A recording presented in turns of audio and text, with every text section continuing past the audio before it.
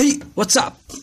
Here I'm back with another video, and this video is actually a quick tutorial on the WhatsApp's new feature. Actually, WhatsApp has rolled out a new feature in the latest update where you can actually send documents via WhatsApp to the recipient. For that, I'll just show you a quick tutorial how you can do the same. For example, like usual, you send the gallery, pictures, audio, video, location, and the contacts on your WhatsApp. They have added one more button here. You can have a look. It is showing documents.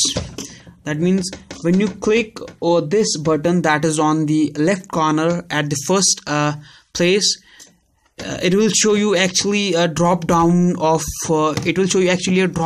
all the PDF files, all the documents that are in your device. Now I have just a single document in my device that you can have a look.